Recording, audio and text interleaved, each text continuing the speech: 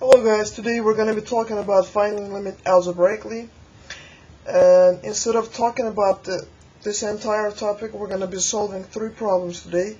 So we're going to be solving three problems. One of them would be using direct substitution, and then two of them would be using factoring method to find the limit algebraically. So in our very first problem, I see that limit x approaches -1, as you see there, x squared plus 2x minus 4. So basically, I'm going to go ahead and use the direct substitution method because I don't see any rational expression that is going to cause our rational expression go undefined when I substitute -1. So that's why I'm going to use my direct substitution of -1. So my limit will become limit x approaches -1, x squared plus 2x minus 4 will be equal to, if I just plug in -1 for x, it's going to be equal to -1 squared plus 2 times -1 minus 4. So -1 squared is equal to +1, and 2 times -1 is -2, and minus 4. So if I simplify this expression, I'm going to get -5 as an answer of this limit. So in this question, we just use the direct substitution method to calculate our limit. So let's move on to the second limit problem. So in this case, I'm going to be using factoring. You can ask me why. Because if I just substitute 0 into this limit, I'm going to get 4 times 0 squared minus 5 times 0 over 0. So this entire expression at the top would be 0 over 0, which is indeterminate form. Indeterminate form. Okay. So to be able to avoid from getting something indeterminate form, so I'm going to be using factoring to calculate the limit. So in this case, we're going to be using different approach to calculate this limit. So my limit will become limit x approaches 0,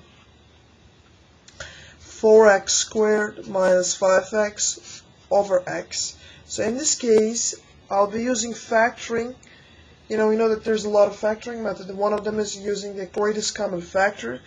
So if I just factor out of x for the top expression, I'm going to get limit x approaches 0 if I factor out of x. And the first term, what's left is going to be 4x. In the second term, what's left would be just -5 over x. So look at that. It turns out that we can simplify this axis. So I'm going to be getting limit x approaches 0 for x minus 5. So basically, if I just substitute 0 for this expression for x minus 5, we're not going to be ending up something 0 over 0. Alright, so that's why we're going to be doing direct substitution of 0 in this case. So we're going to get 4 times 0 minus 5. So 4 times 0 is 0, 0 minus 5 is just -5. This is our second limit. Again, we use the factoring, and then we use the greatest common factor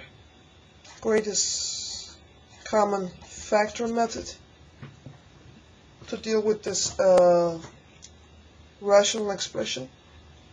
Then now we got our limit as -5. So let's move on to the second problem. In our second problem, again, we're going to be using factoring, but we're going to be using different factoring methods. So our limit is limit x approaches -7, 2x squared plus 13x minus 7 over x plus 7.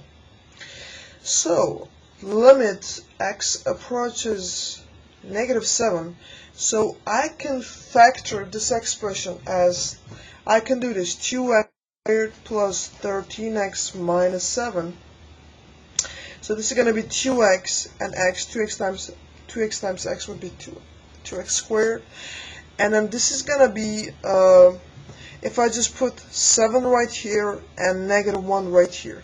So if I do the cross multiplication, so I'm going to be get 2x times 7, it would be 14x, and x times -1 would be just -x.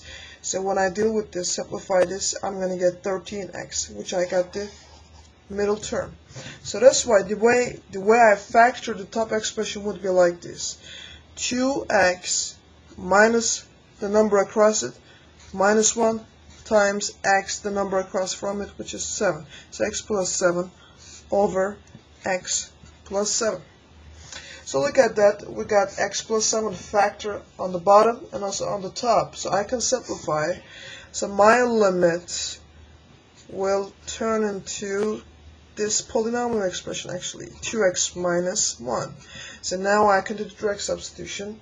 So if I just substitute negative 7 for x and calculate it and simplify it, so I'm going to be getting negative 15 as the answer for this limit. So alright guys, thank you for watching. So today we've solved 3 problems about finding the limit algebraically, and there will be more problems, there will be more videos about solving limits algebraically. Thank you for watching in advance.